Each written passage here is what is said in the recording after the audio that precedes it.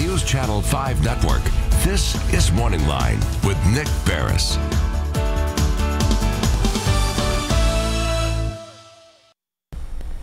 Good morning, everyone. Thanks for joining us on MorningLine. Nick Barris here on the Plus. It is a Wednesday, and we are going to have a very busy show for you this morning. We're going to do what we can to answer as many questions as we can on the stimulus, on unemployment to some degree, if we can get into that, as well as it relates to taxes. Think about it. Today's April 15th. It would be the deadline for most of us to pay our taxes, except for, of course, this pandemic and the delay. Now we don't have to pay until July 15th. Now, I want to remind you, we're going to be on the Plus here. You see the number on the screen where you can call in to ask your questions. We are also going to be streaming live this morning on Facebook at newschannel5.com and News Channel 5 Plus. Message me your questions there, and I'll get to them as quickly as possible with our guest who is joining us on Zoom this morning. She was with us last week, and she's kind enough to come on again this morning. Dr. Friday, good morning to you, ma'am. Can you hear me?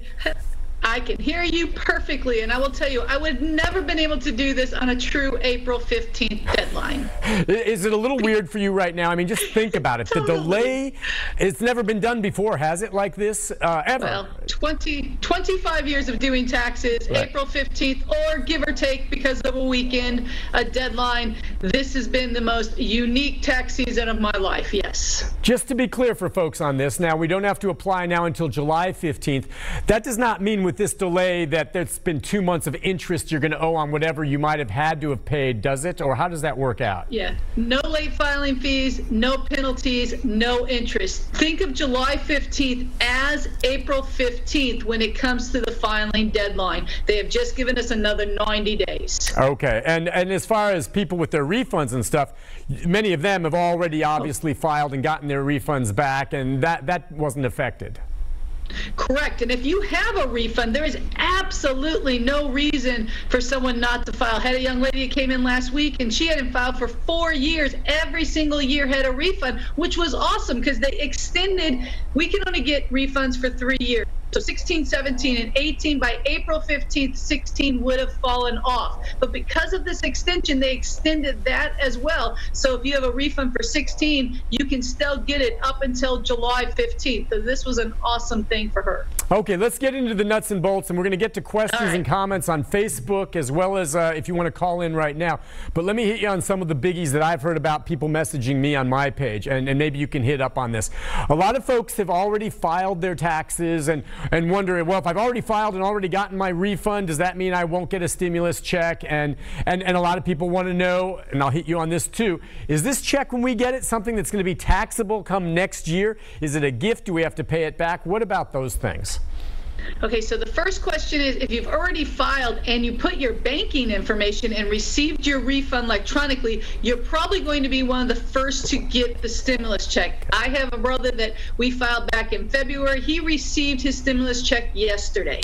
So they're already giving out the stimulus, and it went directly into his account. So I would say early filers probably getting earlier stimulus. The second part of that, is it going to be taxable? It is not going to be taxable to anyone that meets that criteria of $75,000 for a single or less, or $150,000 or less for an individual in the year of 2019.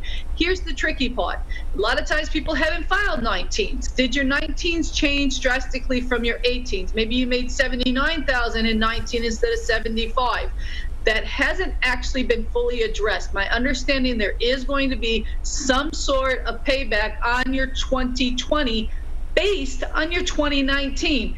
Nick, it's going to be creative when it comes down to really understanding how that's going to work, as far as, is it going to be just a forgiven debt? It is not taxable income at this point. They are not considering this taxable income in any sense. But if you end up getting a refund that you weren't entitled to, will there be a payback?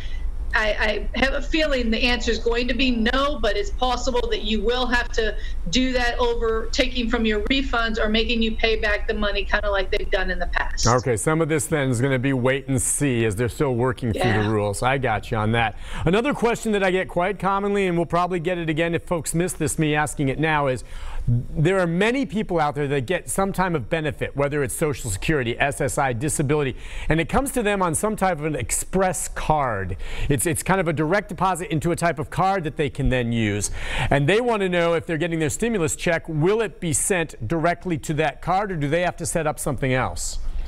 Yeah, it is my understanding that it will not go on to any of the cards unless that is a legitimate bank account. The IRS is saying specifically bank account. So if you're receiving it on a card of some sort, I'm going to say that you're probably going to receive it in the mail, which could lead to a question. If the IRS does not have your current address, you may want to go to your computer. Now you can. The app is open on irs.gov where you can update your banking. You can track where your stimulus is.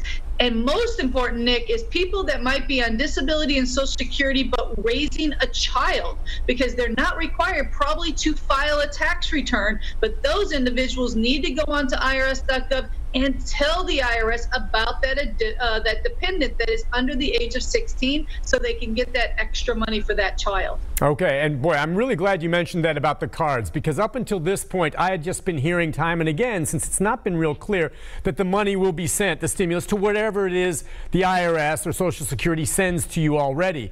But in this case, if it's a card, it's got to be something that's bank-oriented, and I want people to make note of that this morning. If you just have an express card, you're going to have to do something to make sure there's a bank account, or they won't send it to the card.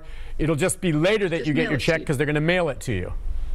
That is correct. That is my direct understanding from a meeting I went through. They are specifically saying bank accounts. Now, some people do have online banking that they only use access through cards, and that may qualify still. But again, they are specifically saying no direct deposits on bank account only. Okay, and you mentioned a moment ago dependents, and I think it's real important we say this regardless. You think dependents instantly, well, that's a child or something along those lines, and children are not going to get this stimulus check.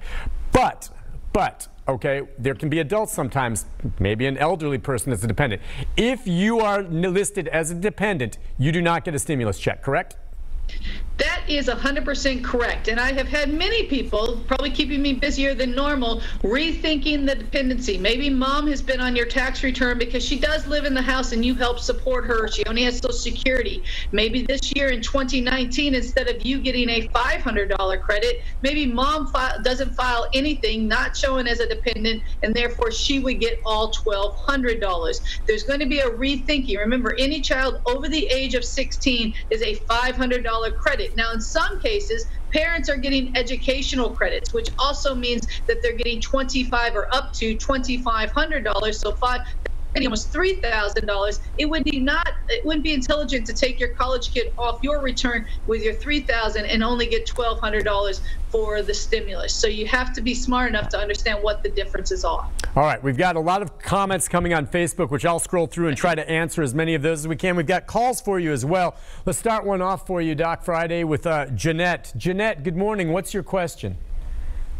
I was just wondering, like, my husband is on disability, and I do file joint with him. So his stimulus would still come in my bank account, correct?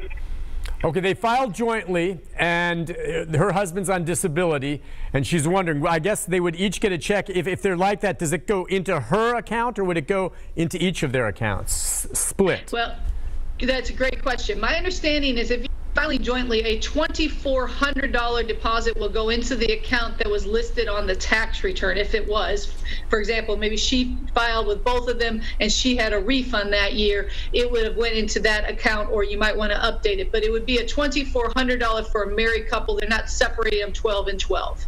Gotcha. Good. Let's go next to Connie. Connie, good morning. What's your question, Connie?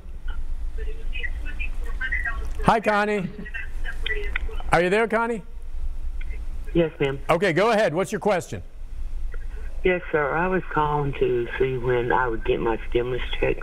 Okay. Do you have a direct deposit? Well, my tax money went on my H&R Block card. Okay. There we go. So she has an H&R Block card. We were just talking about that, Doc, Friday. Right. So you can check if you filed 18 or 19. You can go to irs.gov, click on the COVID-19 button on the top of the page, and there are two things for non-filers or filers. She would be a filer, and she can check the status of her stimulus check. Okay, now, our understanding, based on what you said before, is that if she has an H&R Block card where she normally gets her benefit, it's going to come in the mail. So her question was, when will she get it? And we know those who are getting direct deposit, and some of them have already received it, they get it quickly first. It may be a while before those checks. My understanding is they won't start mailing out checks until May 1st. And then from that point on, it may be a while. So you get it quicker if you can arrange direct deposit. Right, which she can then go on to the IRS and she can update that information so she is part of the direct deposit. It will tell her that they're planning on mailing her check sometime in the first few weeks of May. It will give it, at least you can track your stimulus right there on the IRS.gov website. Yeah. Sorry. Oh, no, exactly. I got you. Get you tongue-tied a bit. Listen, Doc, we're going to take a break. When we come back, we've got a lot of folks. Stay right where you are. If you're following us on Facebook, we've got a whole show with her. We'll answer a lot of your questions coming in, streaming live on Facebook at newschannel5.com. And those of you on hold, we'll get to you as well. Try to answer as much as we can. Stimulus, unemployment, and taxes with the expert right after this.